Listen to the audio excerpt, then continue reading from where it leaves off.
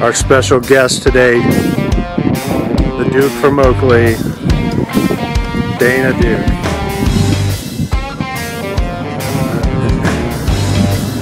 Man, I've been friends with this guy for 42 years or something like that.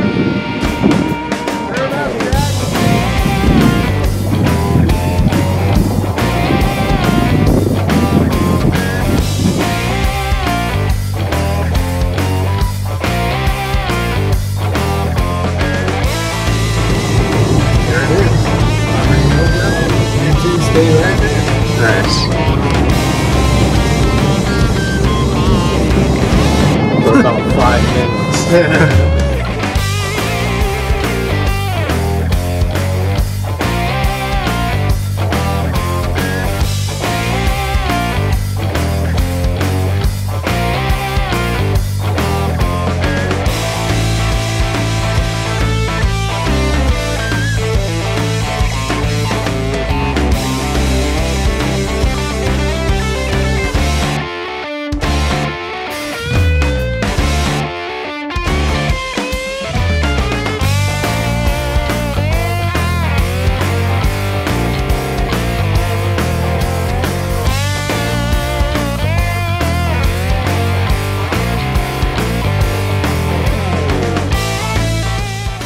Alright, so we're down here in Yucca Valley, California, visiting the legendary Duker from Oakley.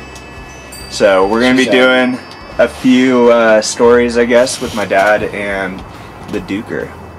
Peace. Do you want to say hi to or say anything before we get started? Well, at the current time, I'm just short of just breaking out and just all this joy of just seeing the world of BMX and freestyle now just bursting and coming alive, and it just gives me, you know, I'm just within minutes of, it's just like it's holding back the tears is just hard enough just to see all of this response to hear about the Duker. You know, that's it's just heartfelt. You know, it's like I just can't believe it. How do you go out and just thank each and every one that sent me a email or a friend request? And yeah. And the only thing I really apologize for is just a lot of times I don't just have all the ability physically to respond or do all the stuff to get get responses back to people and stuff. I think they're just happy to see you online, you know, and know that you're still kicking and doing I ain't your thing. dead like they said on, what was that Facebook crap about me being dead or something? No, I didn't hear about that. I don't know. They said, oh. But well, yeah, when we started planning this trip, we told them we were going to stop here and see the Duker, and they all started just getting crazy about it, you know. They're saying we better see those suspenders, the Oakley glasses. And those tight shorts. Yeah. The red, white, and blue. Oh, get out of here, man. The shorts were cool. They were one-off, and they even had the Oakley embroidered. It wasn't fucking stitched. It was embroidered in the pant leg. Yeah. Dude, they were like this short right here. Right here. And then the suspenders pull them up even farther. Were your nuts ever hanging out? Oh, wow. Close. Oh, yeah, it was close, but maybe that's why I met. Maybe that's part of the deal. I had a lot of female friends. Yeah. Acquaintances. Well, that's probably one little item that I'll just stay off on the right hand side. I'll stay in the parking lane here. But I'm sure it dangled out a few times on a few of our adventures we've had together. So many. But there's, can I say something? If you don't mind. Yeah. So I think I explained this to you guys, but on our first tour, Duke and I got together. It was, you know, Oakley, BMX Action, and all that. Duke was announcing, but Duke was on the phone booking shows as we traveled. So he was the first one that I saw book shows, and he just called up bike shops and said, "Hey, we're doing this show. Are you interested in coming and, you know, having us come down and do these shows?" And halfway through the tour, it caught on like fire. But without Duke booking those shows, who knows what would have happened. You know, I mean, that was a key to the beginning of this whole situation. That was the very first tour you guys went on? You guys may have thought that was all genius, but I was just trying to figure out a way how I could stay out on tour longer. I figured if I get more shows, I got to stay out longer. There you go. Well, it wasn't the so most organized schedule. It was like, hey, we're in like El Paso, Texas, and they want us in Florida tomorrow. We were not there. And I said no. You said no, right? Because that's like we have to leave right now, sweaty, and not stop. He's like, yeah, I told him we'd be there. And then it would be back to Texas, and then up way to the East Coast. Oh man, Illinois. Yeah, it's got to be up there. New Jersey. What do you think is one of your most memorable stops you guys made on a tour? Or like favorite town you guys hit? Paris. Well, you can't beat Paris at the Bear Sea and everything. Yeah. That was the ultimate experience, the crown supercross of all BMX freestyle. Yeah. That was it. I mean, in the largest. Now, people don't understand, you know, like, oh, Bear Sea, oh, I get it, I see a few pictures. No, you don't get the immenseness. Yeah. You know, just don't even fathom the immenseness of this event that happened. But I'll share that another time. Okay. But it was just that that was one of them. But I think we've had several events where I think El Paso, Texas, reigned as over there, or at the Big Texan. The Big That Texan? was a good tour stop at that. Well, it was good for him. Oh. Why is that? Because, can I tell it or not? Yeah, you can tell it. This is very typical with Duke. We'd be sitting at the Big Texan, which is a famous steakhouse, and Believe it or not. Okay, go ahead. I'm sorry. I'm just sorry. you've been talking all damn day. It's my turn. I'm out of line. Anyways, so he's like, "Yeah, I'll be right back." And I'm like, "Well, what happened?" You know, Mike and I are sitting at the table like two little kids. Where's this going? And he meets this girl. I mean, she's just this beautiful, really nice girl, right? And he's got a date. It took like 3 minutes, you know, and that was. I was just asking for help. She was giving him directions, and anyways, that's Were you actually lost though, Duke? No, but the idea was I was lost in trying to get her phone number and tried to find directions on how to get it. Well, you guys went on the merry-go-round, played at the park. You were good friends, right? Oh yeah, very good. Yes, Platonic friends. very platonic. It stayed all clean, clean. because your daughter's watching, right? That's right. So, yeah, he made a lot of friends. He made a lot of friends. Leave us back at the hotel. Never unresponsible. Never left alone. There are only several times where my sanity absolutely requested maybe a little vacation for a few hours, but never more than that. We got a call one morning, and we woke up and Duke was not there. And there was a message on the phone. The hotel manager goes, Mr. Duke Kelso said he won't be coming back. Duke Kelso? Not Duke Kelso. Duke. What's your last Dana name? Duke. Dana Duke. Yeah, I know him as Duke. So, Mr. Dana Duke said he will not be returning to the tour. He just told me to tell you that. We're like, What? yeah, we're like, I don't know, somewhere far from home, in a hotel, going, well, what do we do now? You know, he's got the schedule. He's our dad. He knows everything that's going on. What did you guys do to earn that, though? That's what I want to know. Yeah. Me? Yeah. You mean? And Duke's got Mike has a daughter too, so we got to. Oh, all right. I get it. All right. Just so we got to. We'll tell you about that another time. No, it's just another. Rough housing. Duke came back. He came back. We worked it out. Mike apologized. It was just boys being boys, right? Huh? Boys being boys. Boys being boys, but Dad wasn't happy about it. I got a good story about, jeez. Well, this had to be 25, 30 years ago. I thought it was like 10 years ago, 30 years ago maybe. Duke called me up, said, hey, let's drive up the coast, go see your dad. I'm like, sure. So he comes, picks me up at like I don't know, 9 o'clock at night. Around midnight, we hit Pismo Beach, and so we're like, hey, let's go drive around on the beach. And so we're driving around, you know, just he had a Bronco 4-wheel drive, and we're looking at the ocean, and I said something like, man, if you were a real man, you drive straight into that ocean. He looked at me like, what? And I said, yep, if you had any balls at all, you drive this thing straight in that ocean. And he hit the gas, and we were floating. We didn't go like 2 feet, we were like 6 feet. And the truck was floating, and he was trying to, as we turned around, I had to roll my window up, and a wave broke over the car. And he was just like trying to get us out of there. And finally the wheels started to touch a little bit, and the waves were pushing us. And we got back in, opened the doors, and water just poured out. Wow. That guy didn't try to get out the door. Just the way you said it, though. It was like, you know, you haven't got the balls, you know. I said, that's all we had to say. It was like fun. I just said, is your seatbelt on? I know I can do this. I did see it in a cartoon once. Let's do it. And off we went. Now I remember that.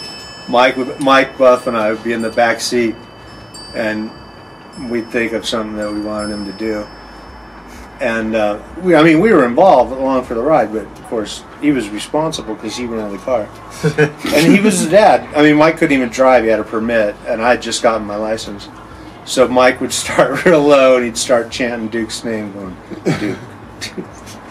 And then I would come in, and by the time we were peaked, it was Duke. It was really loud, and we were chanting his name. His eyes were like he's ready to do anything. And man. We had a lot of fun doing that stuff. Okay. So you can tell your story. I'll tell you how. No, I'll leave it to you. No, you go on this one because I got to gain enough. Okay, so I was 14 or 15. I quit BMX, quit racing. I kept riding and jumping and stuff. But I quit racing when I was 13. And my dad asked me to go to a race that he was covering in Washington. So we got there, and it was muddy and wet and everything. And he goes, Washington State? Yeah. Yeah. Seattle, right? Yeah. Okay. Seattle, Washington. And he introduced me. He goes, oh, I want to introduce you to somebody. And Duke came walking up in these really tight shorts and those suspenders. And I'm just like, whoa, man. And were they coordinated, though? The suspenders? Well, yeah, you look like the flag, but... Man, they were tight. Long hair? No, he was a good-looking guy. Oh God! He had his hair cut. I mean, he was a good-looking guy, but he was 26. He's 10 years older than me, and I'm like, what? I don't want to hang out with guys that old.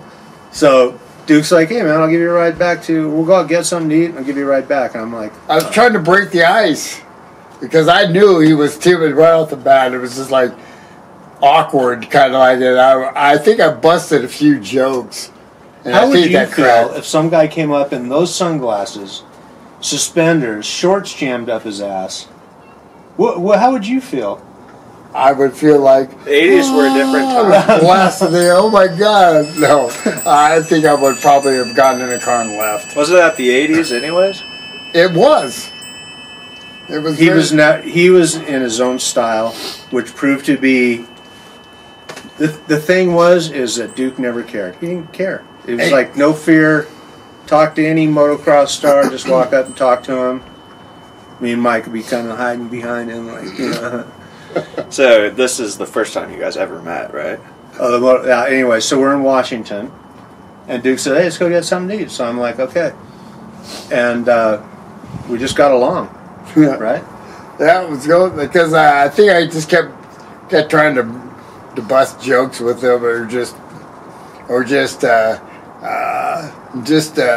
I guess my deal was it was just like at that time working with Oakley, and I just saw this sport being evolved. I just my mind just molded into the 14 to 15-year-old mentality. But I had the ability of a 36-year-old man trying to 26. or 26-year-old man. I don't think you molded though. I think it was kind of like It just happened. You It were was an kind of a late accident. bloomer, and that's why we got along. It was like, hey man, this guy thinks just like me. We're on the same wavelength. No, well, we had virtually had the same personal hobbies. You and were interests. extremely sharp, but for some reason, we just got along. And so you guys met, and then how did it evolve from there? I think it evolved because we became good friends. And then I was working gym, and I go, hey, why don't you let me go down to some magazines and I can show the grips and stuff, and I'll see if what I can do. Maybe we'll get some pictures of the magazines or whatever. So what I did, I called up on the phone, and I called the magazine to see if I could set it up. And I guess who was the secretary? She's the secretary of Val, Wizard. or Yeah, Brenda. Val. Brenda Val, one of them. They said, yeah, he'll see you, because Bob wanted Oakley's advertising too. So that was it. So that's what made the magic of that meeting happen. And you were there. I think you were running Hot Stickies at the time, or just beginning it. You were still doing the test riding, but I think you had like a little back table set up in the back with a box of stickers. Yeah, I was sitting on a milk crate. Pulling the stickers out of my pockets and putting them in envelopes. But then what was Hot Stickies? Hot Stickies was my sticker company. I started when I was like, I don't know, 12? 11 or 12. Yeah. You sell them at the races? Yes, I did very well. Oh, he had lines. I remember that. I was just trying to take lessons on how to how to do that. And then the associations, like I will say, started seeing the line, right? And they're like going, hey man, this is our race, and he's making money. And all of a sudden they started doing it, and then I had to give them a percentage, but it was cool. They let me do it for a while, but somewhere along the lines, Freestyle had started, and we were doing stuff, local shows, and Darlene Lear had gotten us on some stuff on TV, and then Duke wanted us to go down. Duke wanted us to go down to Laguna Beach, or wherever near Oakley, and meet him. And he said he wanted to ride bikes together, and I'm like, wow, I didn't know you rode bikes. I've never seen the boardwalk in Laguna Beach, the boardwalk of all places. Well, we never got that far because so Duke's doing this like we're like 15 and 16, and Duke's like, I guess he's probably schmoozing. Like, hey, I'll show these guys I ride with them, and can I tell them this? And also this is the pre-Santa Fe incident. So I had all my skills and ability to ride a bike. Right, this is before he got hit by the train. So I had all the ability to ride a bike. What? I mean, that's an amazing thing that he's even here. I mean, he didn't just like touch the train. Well, we'll talk about that another time. But anyways. What was I talking about? That's another rabbit hole to go down that doesn't look good. Go down now. We were talking about, so Duke says, hey, Mike and RL, come out. Let's go have lunch in Laguna Beach and we'll ride. So we're like, okay. So he's got like this torquer that's big or something, and we're on our bikes, and he goes about 5 feet, hits a curb, and he's down, man. And I mean, his arm is bloody, and this arm's all scraped up. Mike and I haven't even pedaled yet. I was trying to jump a curb. He doesn't know how to jump, though. He tried to bunny hop up a curb, jump a curb, so we're like, man, this is... So Mike goes, all right, well, let's go a little bit farther, and... Well, I read your instructions in your magazine, and I could do this. And Duke just gets up like nothing, He doesn't like get up, and he's like stiff. He just gets up and goes, you guys ready? Let's go. So we're like, we stay back about 20 feet this time. He goes another 10 feet, hits something else, and I mean, it's like ass overhead, bikes flipping, and we're just sitting there like going, that's 2 crashes in like 2 minutes. And he's got accident on aisle 9. Got blood coming down his arms, hands are bleeding. Clean up on aisle 9. He pops up, which was really weird. Let's go. Another 5 feet. This time we didn't even move. we were like 50 feet away from him, man. We didn't know what was going on. He crashes again, gets up, and he goes, "You guys want to go eat?" And we're like, "Okay." So we go in this restaurant, and he's just, blood's just coming down everywhere. And he's like, "So, what are you guys doing?" And we're like, looking at each other, going, "I don't know." Speaking of Duke's crashes, tell him about yesterday at the skate park. Well, that was. I'm bummed I didn't get that footage. Oh, We were riding a skate I'm glad park. you didn't get that footage. it was a definite, emergency on aisle 9 on that one for sure. We're riding. Dylan and I were riding this skate park. What's it called? The DHS? Yeah, Desert Hot Springs skate park. DHS skate park in Desert Hot Springs. Pretty cool. It's not big, but a lot of cool hips and stuff. But anyways, so I'm riding, and all of a sudden I look over, and Duke slammed up against the face, and as his face slammed up against the fence, his wheelchair is folded in half, and he's laying on the ground, and Dylan's with him. I was doing a drop in. I was doing a drop in at the skate park. There was a bowl next to it, but there was like this. I wanted to get warmed up, so there's a flat ramp surface that had a pretty good incline onto it. I thought, hey, I could do this because it's straight, and I can just. So I got on, but I forgot that the right wheel brake was on. Whoops! I got going about 15 miles an hour, and it just pulled to the right, slammed into the fence. Whoop. It was a full yard sale. It was definitely a topsy-turvy event. His glasses, his phone, and his keys and his wallet all went flying in different directions. My heart doesn't even move when I see Duke on the ground. It's like I've seen that.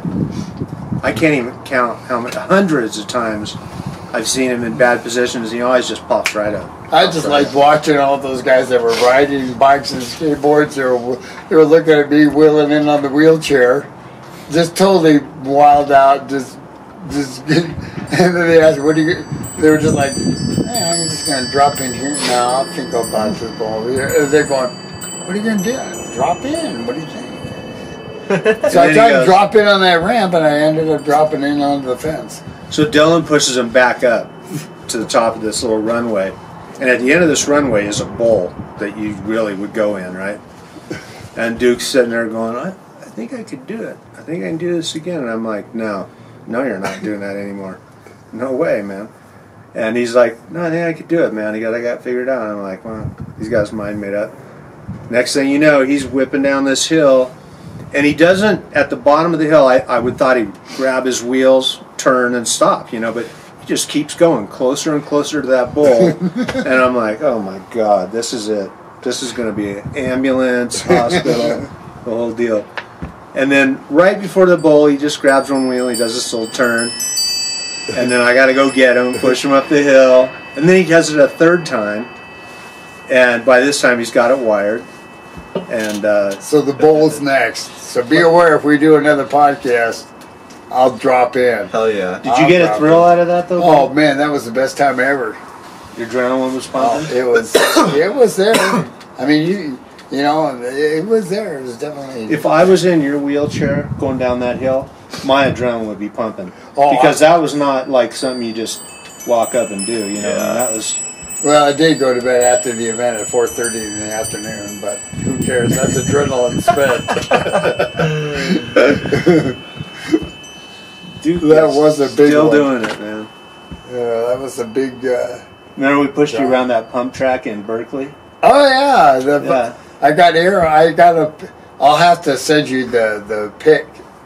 Yeah. I got a little error, too. Really? There's at least a 3/4 of an inch of air off the tire That's from sick. the jump. Oh yeah. But we'd get in the berm and those little rattling wheels on the front. One would be like up like this, and the other one's trying to crab, and it was like pushing a block of cement, But he's like, "Come on, let's keep going." And I'm pushing him around this track. But it's funny. He got something out of it. It felt good to him. Just to go over those little humps. That's all that matters. Now the cool thing is I've got the total team desire to create the ultimate share for doing things, and yeah, not basically for doing maybe skate parks, but bowls and stuff, but just make it a cool one where you can just navigate stuff like that without having to die, like I almost did on that fence. Yeah. You know, you should check out Wheels. He rides. Does Pastrana shows, Nitrous Circus. Oh yeah. He does the big gaps that they do. That they come down the hill and hit that big gap and land. He does that in a wheelchair. Oh, back man. flips. Have And you seen? he crashes too, but he's good. You're talking about Nitro Circus? Yeah, and the guy, they call him Wheels because he's in a wheelchair. Oh, so he is actually handicapped. Oh yeah, he's in. Oh wow. And he comes down that big hill and hits those gnarly jumps. I bet his wheels are That's not crazy. wobbling though. No, I don't think it's He's probably got an wheelchair. upgraded wheelchair. Because I've seen on their show where they just do that thing on that mega ramp, but it's like they just get the craziest things they can ride, like a toboggan down there, or like, you know, a bathtub or something. Yeah. And they just like clear it on those things. My wheelchair just has that sticker, "Don't remove from hospital." Let's just use. Okay, we're trying to figure out how long Luke and I have known each other. Right. Okay, I was 14 when I met you, and I'm 57 now. How many years is that? 14 to 57. 43. That works. 43. Well, I'm not a mathematician, but I'll go with it. I think that's 43 years, yeah. 43 years. That's the reason why I had to go to an adult training class to get out of high school, because mathematics wasn't my skill. So what was that, 77? You met in 77? No, 79, I think. 79 or 78, right there. I don't go by the year. I go by my age and how old I was when we met, and then I just add in the correct number. Yep. Well, then that's That how works. long. 43. Something like 43 years. That's Wow. crazy. And there's not 1 second that doesn't seem like it was the first time or today.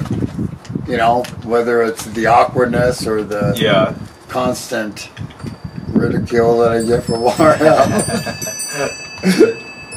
It's my job, man. Should No, I he's tell the get- seizure story? Oh yeah, please share that one, because I and the gotta only share it so reason you why it doesn't never mind. Go ahead. You got Duke has no fear. I mean, no fear of anything. That'll make sense in a minute.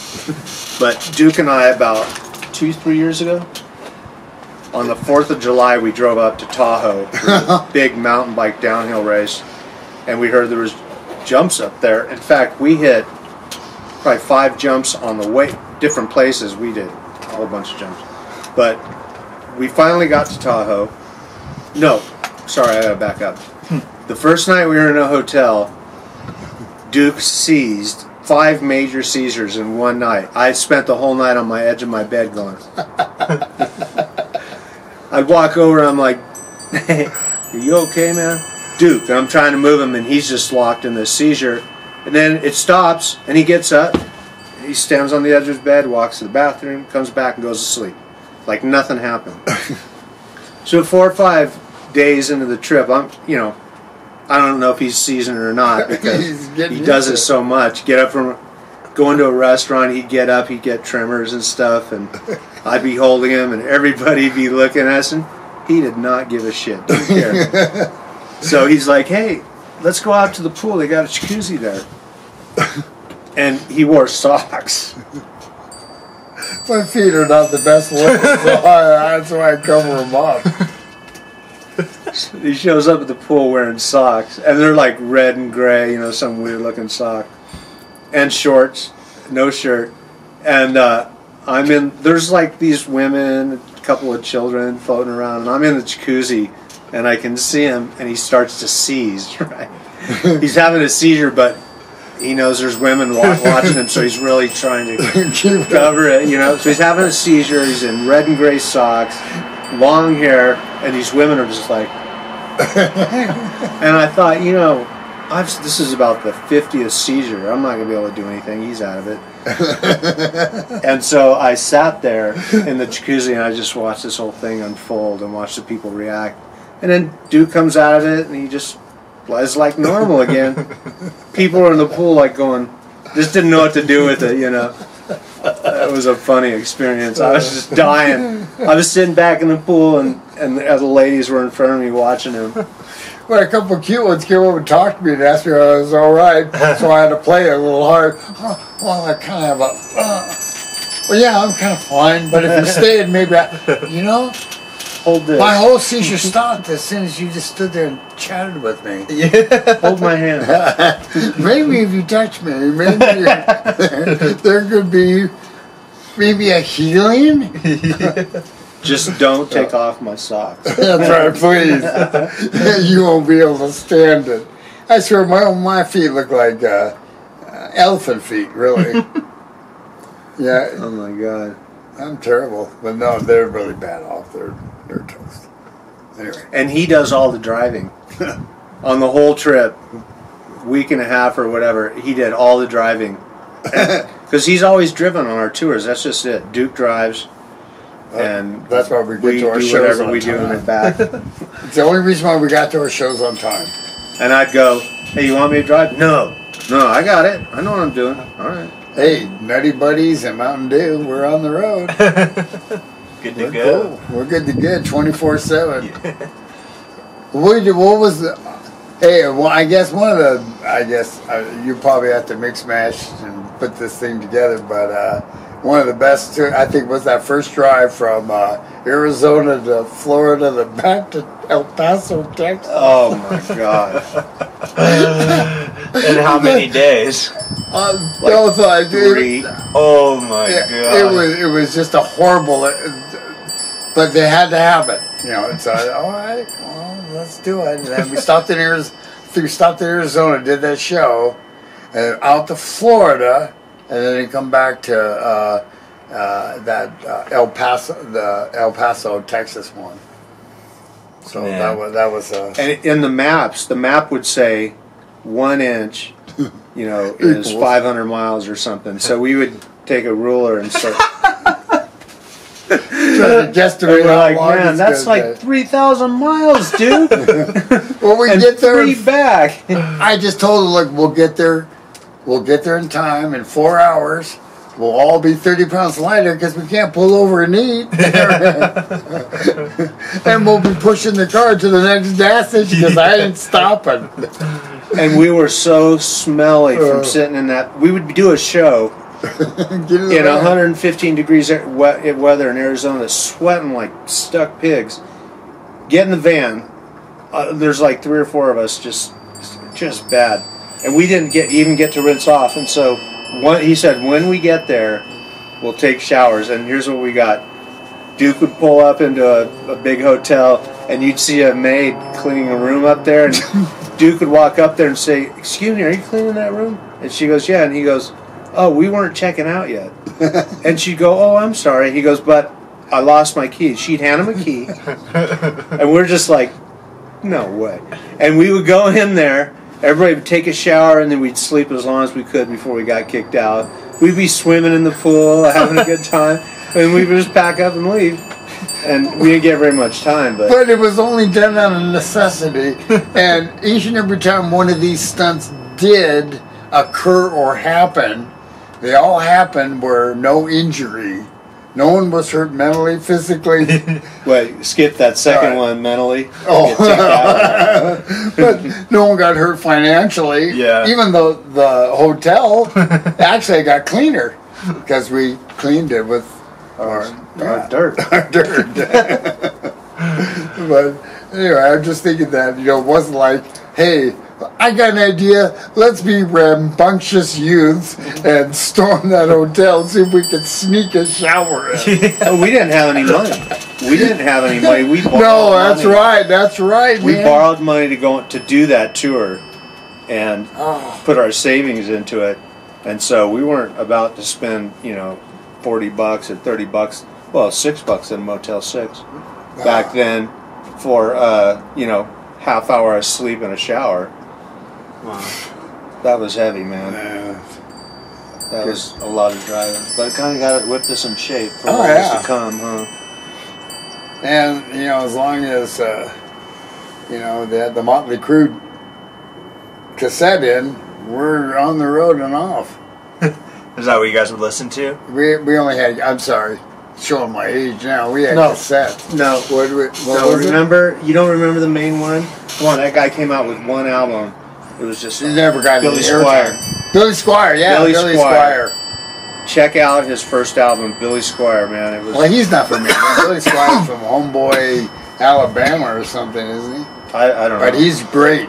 I thought yours sounded good.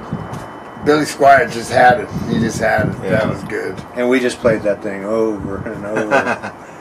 Yeah. But Well, I still listen to it today, boy. I still got it cranked. Now, but at least we have better sound reproduction than that 8-track.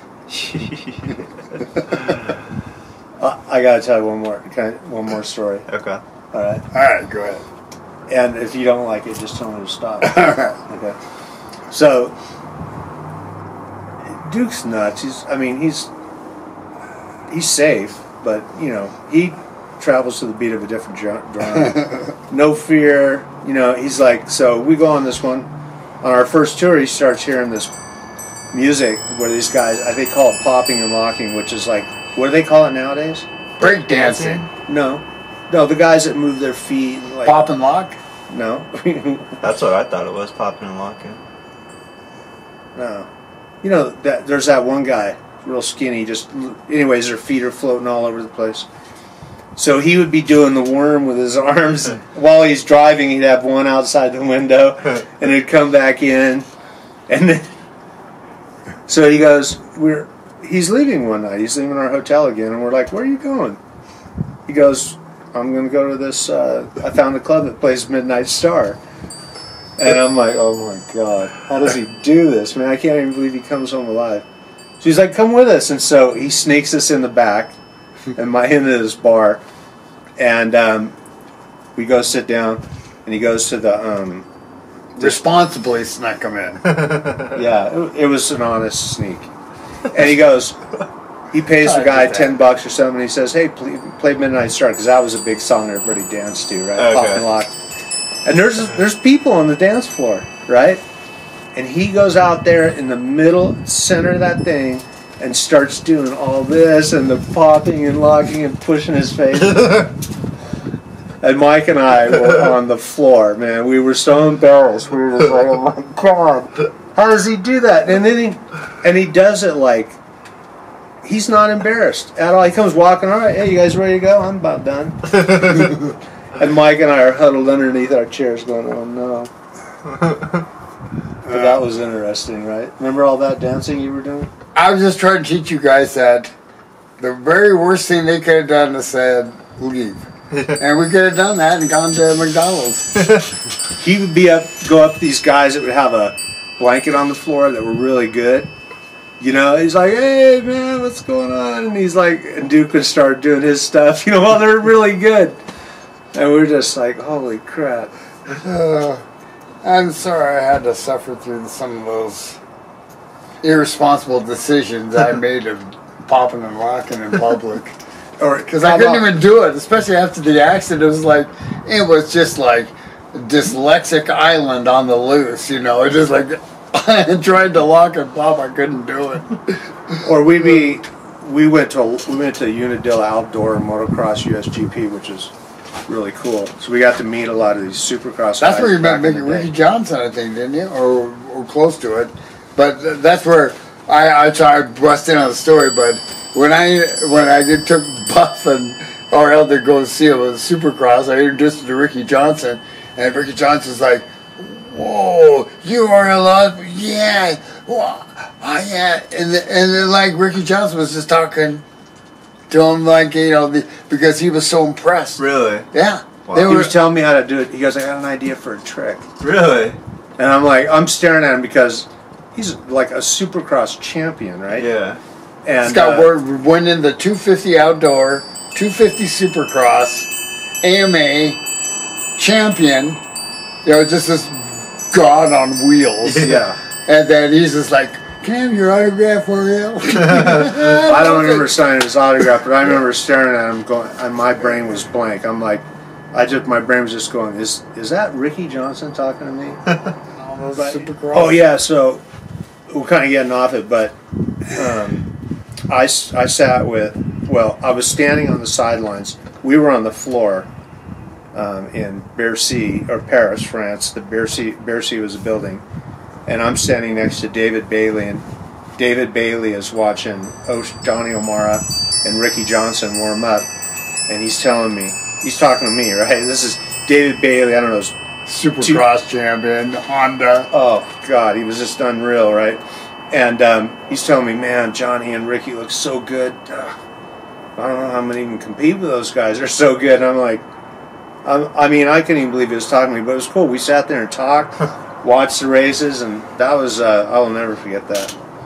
But so here we'd be at Anaheim, right? Sold out, Supercross championship, main event, all the biggest stars on the line, and there's, you know, the gate drops backwards, or back then it was forwards. You know, there's a girl out there doing 3 seconds or 30 seconds or something like that, and then there's Duke on the starting line, right? I mean, we're 5 seconds from starting, and he's like polishing Johnny O'Mara's goggles, putting new goggles on him, new goggles on Ricky. And I didn't have a pass. Mark Barnett putting new goggles on him, so they have clean goggles with tear-offs for every single race. And Duke, nobody would complain. There was no officials that came down. They just let him. Duke would walk off, and they would start the race. It was that close. Wow. Yeah. Yeah, it was a lot of fun. It was kind of fun because I didn't have a pass, but I just had the suspenders. The authority of the suspenders came in. I just walked up, and they always asked me, "Where are you going?" I went, "It looks like I'm going down the track." And I'd take care of Johnny O'Mara if you don't mind. Oh, I'm sorry. And I guess I just molded because it happened in all of the AMA outdoor nationals. Every one I go to, I'd convince the first guy in the first rep, and I'd be at every race, so it would just be like, oh, yeah, I guess he's supposed to be here. Yeah. I said, you're damn right. And I'd say, yeah, you're damn right, I'm supposed to be here. And he'd walk up to him like, just like he'd walk up to you. Yeah. You know, and Mike and I had been racing motorcycles for a long time, been in motorcycles for a long time, so we knew who Jeff Ward was, Ricky Johnson, all these guys, and they were our heroes, you know what I mean? We looked up to them. And Duke's like just having a casual conversation with him, no big deal, you know. And but we got to meet a lot of guys like That's that. Cool. Oh, this is Kite. This is Kite. AKA Kit, Coco. K-I-T-T, and then Tay, T-A-Y. Hold on to her. Well, I don't want to be forced, but... Well, show her face to the camera. There. Oh. There's Kite, the one and only Kite. So Duke and I talk every morning. He's on his laptop, on mine, and we're on FaceTime or wherever that stuff is. And all I see is fur. The cat just paces in front. I think she knows Duke's talking to somebody. And then Duke pushes her, and she turns around, come to see her face, and just a big pile of fur. She's a cool kitty, though. Well, I know we're hoping to get Buff involved with you two as well to do something like this again with all three of you. That is my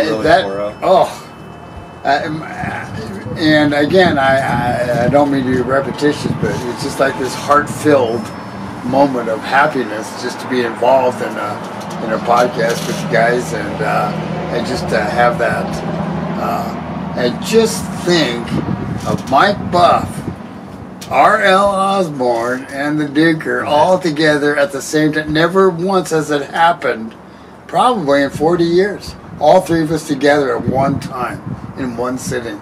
When I saw Buff the other day, that was the first time in 35 or 40 years we figured, right? Yeah, 40 almost. Yeah, 40 years I haven't seen him. Yeah.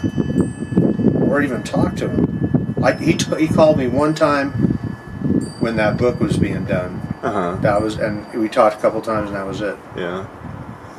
Well, you're getting back into it. And it seems like it was like, it was just like, hey, where's the orange pumpkin band? Let's get in. We're late for a show. That's what it was. It was like no difference. Not even a beat of voice patter or anything. It was just like, wow, I guess I woke up from a long nap. Yeah. Yeah, a lot of time passed. It's cool though that everyone's reconnecting, talking, and getting back together. Yeah, Duke and I didn't talk for 15 years? Yeah, it's got to be that because I was so involved with my my bodybuilding because I was competing and in England and competing in France and. You were.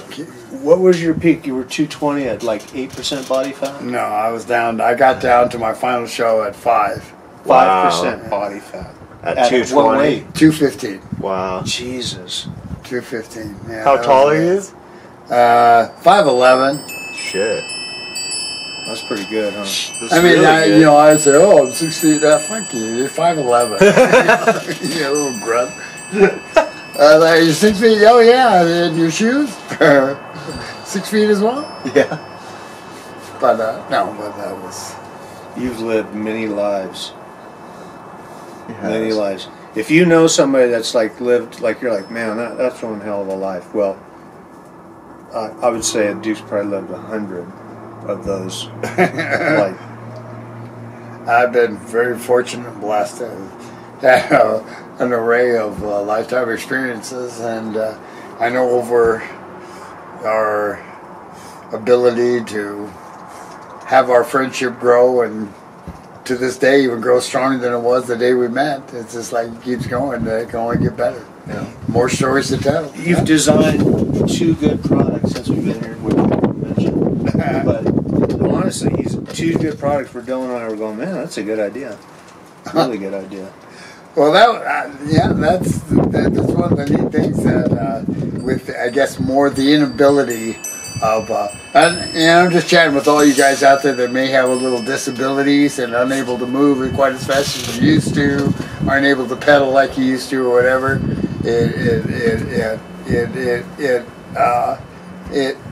You just find that it's not what you used to be able to do, it's what are you going to be able to do. That's the kick. What am I going to be able to do, or what am I going to? I'm going to try to do, and if I can't do it, I'm going to option it out to where it'll eventually go my way. That's my process. Well, to go from a train accident where it wasn't like he got out and had a few scratches. I mean, you flatlined on the helicopter, Oh yeah. right? You flatlined. He was. I saw him in the hospital, man. He was broken, everything. He You was. better hope on that.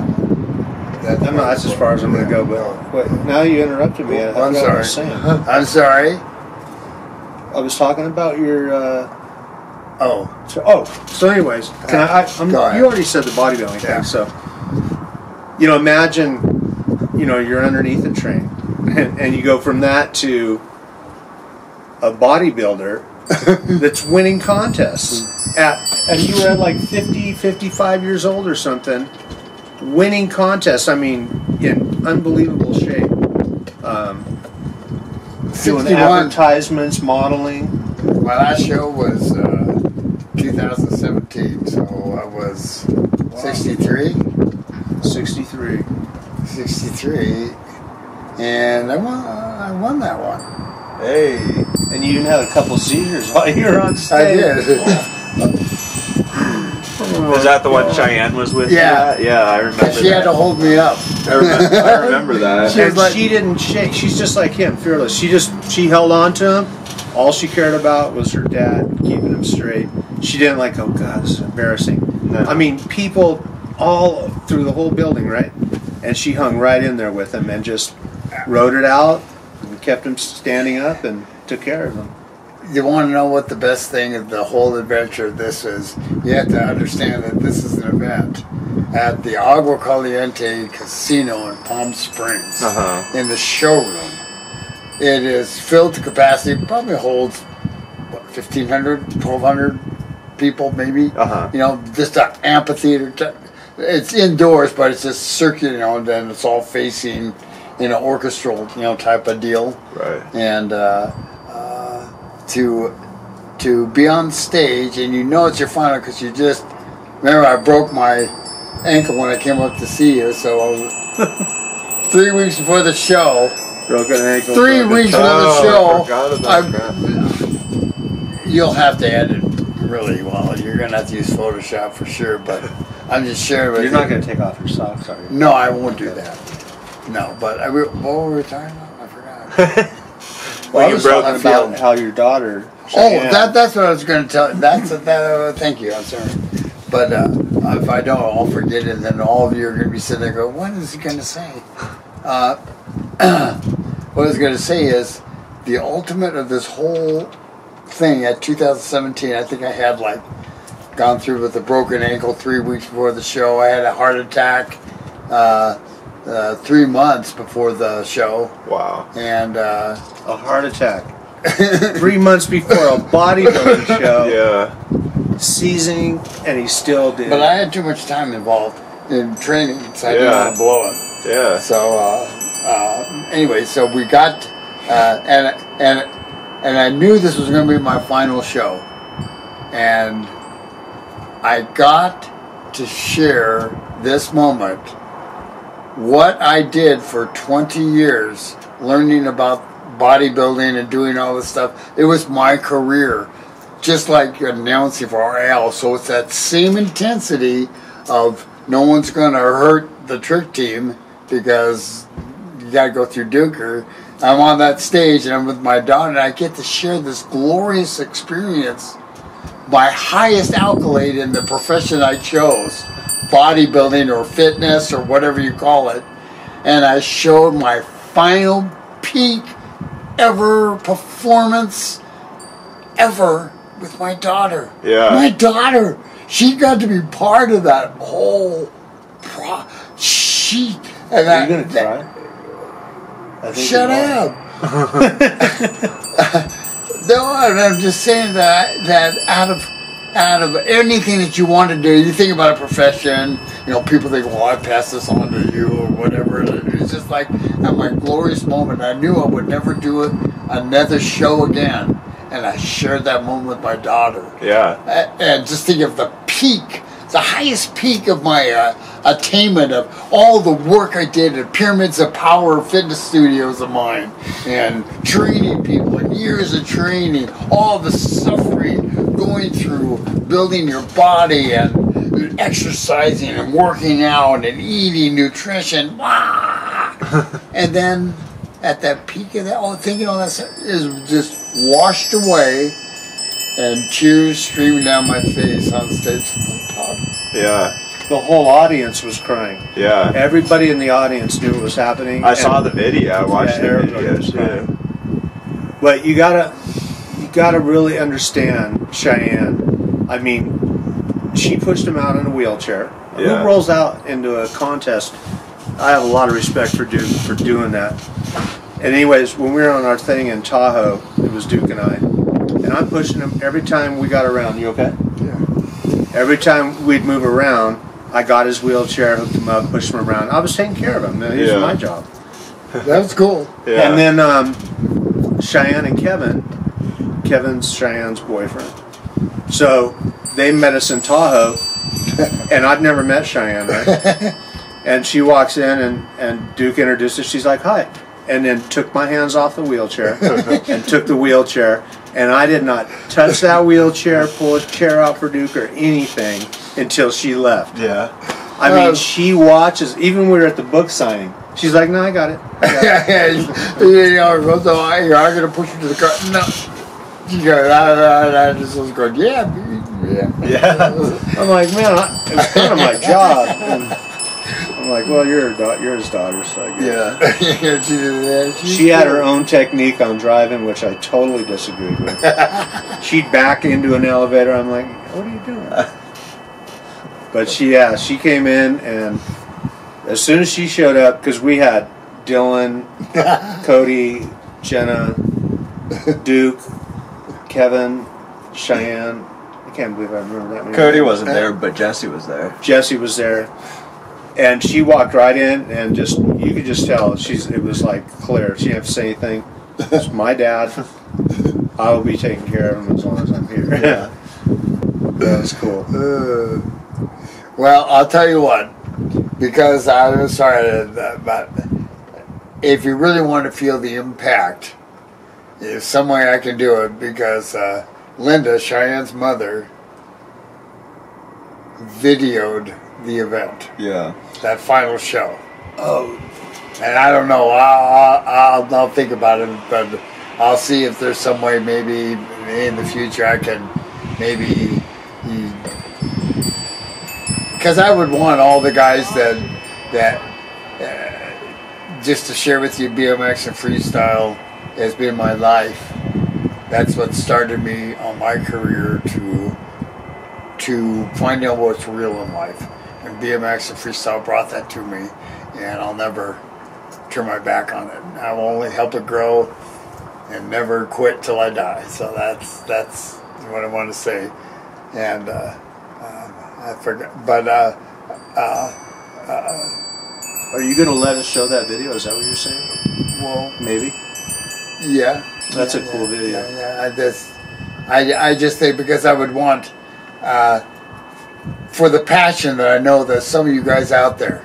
I know some of you guys out there, when you get on your bike, this is real. This is real for you, and I'm just, and you'll get it when you feel the emotion and you see that. If you're, and that's why I would share it with people like you, because you know that deep inner feeling of, wow, that's real. Yeah. That's real. Yeah, but this video is that there's intense. it's so many lessons in it, and it's just got so much in it, and a lot of passion, and it's a good video. Anyway, Hopefully you'll let us show it.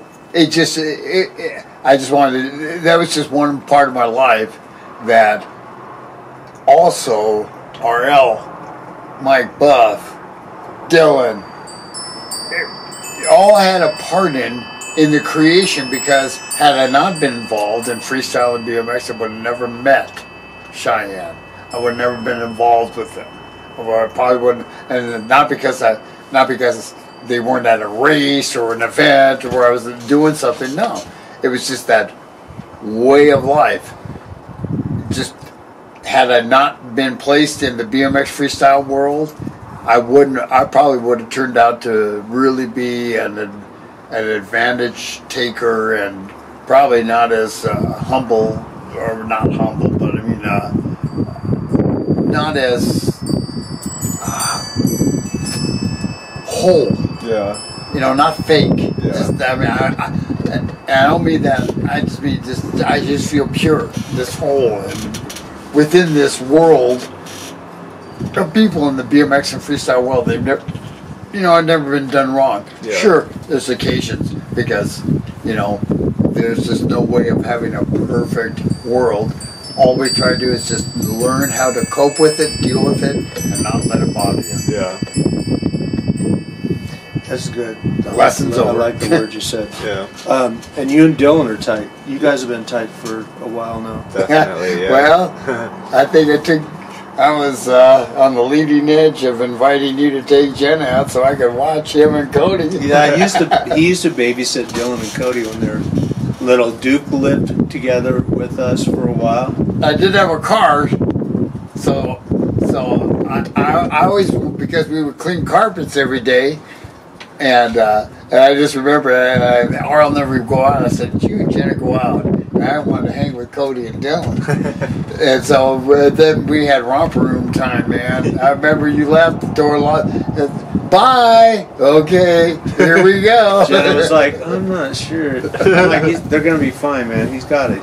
He's good at it. No, nothing to worry about." Yeah, they got back. They were unconscious because they had lack of oxygen. They were just thrashed for running around. I marched you guys around because I knew the more marching around I got you guys to do and run outside, the earlier you go to bed. Wear him out. Smart. It worked. It was good. Anything you want to add in, Dill? Yeah, I mean, I definitely have a lot of memories of Duke, especially as, I don't know how old I was when you lived with us, but I do have memories of that. Those would be my first memories. I was in first grade, probably, or because Dylan was like really. He must have been like four-ish. Four and five. five. 4 and 5, yeah. So Cody was 2. Because I got you guys to talk a lot. Yeah. You guys were like chatty Cathy's, both of you. Yeah, I mean, I remember you living with us. I remember the pirate ship you lived on for a while. And then it was probably like, I guess, the 15-year period you were talking about from when we moved to LA up north before I'd seen you again. Yeah. But yeah, once we saw you again, it wasn't like there was any time had passed, you know. It was like just like old times, basically. It was really cool. And, I mean, you've come up to our house probably like 5 times now. Yeah. So we always kick it, hang out, you know. We've been on a few trips as well. Road trips. Yeah. And more are coming. Yep. Which are, that's what's kind of fun about this whole thing is it's only going to grow. Yeah. And the only thing that needs to be is that just the care and the respect of others. And if everyone doesn't try to take advantage of something that's going to grow big and just enjoy it all together. Yeah. And not have that. Everything.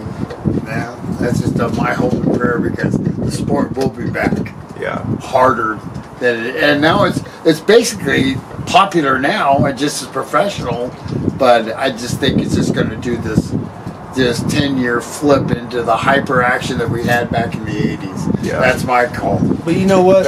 One thing I wanted to say too, though, is like, since we've hung out, you know, I hear a lot of stories from you, and you tell me all about the BMX days and stuff, which is really cool, but there's also a ton of stuff that you did before that, as well as after to now. So hearing all those stories is really cool as well, because as big as BMX was for you, that was just like a small part of like everything you've done, you know? So that was interesting. Man, you are the promoter of promoters. Yeah. For sure. But anyway, I was going to say that I don't know why everybody's in a hurry to get everything built up so fast. It's like, I just hope this, if it grows, it grows. People enjoy it, you know, as it goes. But I don't want to go through that phase where everybody comes in and they're just money hungry and they just want to, or it becomes a job. Yeah, they just want to make money and get out, go on to the next phase. You know, I mean, hopefully, well, it's pretty cool as it is. You know, I mean, Dylan and I've been, you and I did it, traveled around. Dylan and I are doing it, and we're having a great time. And the riding community is really cool. I always say this, but every time we go to a spot, we make friends with whoever's there. It's never like weird feelings or, you know, like people like, oh, like this is locals only or whatever. None of that stuff. It's not tribal at all. Yeah. It's always just like, hey, what's up? What kind of bike is that? You know, and then it's like we end up almost talking more with the local people than we do riding sometimes. I like that one kid you guys are talking to. This kid is like, he's a total kid rocker. And he actually could jump his bike. Yeah. He was doing pretty good in that skate park. And he rolls up because he's the RL, big Mike Buff, fat bike, fucking monster bike with pegs on it and stuff. And he goes, man, that's a cool bike. And he walks up and he's got a fifth of Jack Daniels. And it's 3/4 of the way done. There's only a quarter left of the bottle. And he's going, wow, what is that? Hey, and he was calling out the parts. Yeah. And he drank half a bottle. He's calling, and then he's calling out the brand names. Yeah. And he's just sucking on this fifth. And half is about. I remember we were riding that park in Yucca and the skate park there, and when they started riding, I swear, like 50 people showed up. Yeah. All of a sudden, 50 people are just watching, and they're all trying to compete with them. I started watching them; they're just competing. Oh, competing with the kid, not me. Yeah, not me. Oh, you were pulling off some shit. The only thing that I pulled out that was halfway interesting was I got the fat quad over a spine, and it was concrete spine. A concrete spine, but it was not like what the pros ride. It was mellow, you know, about 6-7 feet high. Looks scary to me, man. But man, getting that big bike over that, I was like, what's gonna happen? And that kid was doing it too after that bottle of Jack. But it's so like smooth. They just move like it's like they just make their own transition. He just rode he was riding on he did that double spine or that big jump, you know, double jump. He's trying to get over and crossing up. Yeah. Oh, he did the Titanic testicle ride of life, man. He came down and blew that out, boy. Oh, he came down and he got off his bike and walked it off with that bottle. and you know how he was very talkative? He was like very chatty. He was like G.I. Joe pulling the string out of his neck, talking about all the parts on the bike and everything. And then he did that nutcracker swing. He got off his bike and just walked. I miss one of those moments. But you know what? He was pretty good. He was a good rider. He was a good rider, I gotta really say. had that motion with the bike. He had that thing down. And the bottle of Fifth at the same time. That's probably why it's so good. No fear. God. That was so cool. Well, I'm just bummed that we didn't get a chance. Well, I'll keep that little riding area a secret. I won't tell about the... No, we can't do that. Sorry. There's a lot of secrets. If I said, I'm hungry and tired, Yes. what would your response be? Where are you going? Because I ain't helping. Do you have a last thing you want to say? Oh, last I'm thing? hungry and tired. Are you hungry and tired? I want to. Oh, What time is it? Who knows? Oh, yeah, it's it's riding up on 6:30. You're right. Is it really? No, it's 8 o'clock. I think it's 8 coming up on o'clock? 8. Yeah, it's going up on 8.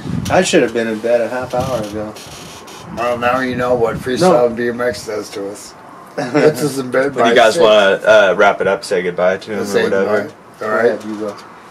Do your thing. And again, as I just wanted to thank being a part of each and every one of your guys' lives, and just the immenseness of the emotions that I feel in my heart every time RL sends me up and he goes, "Hey man, you better look at this webpage because they're writing about you." Shit.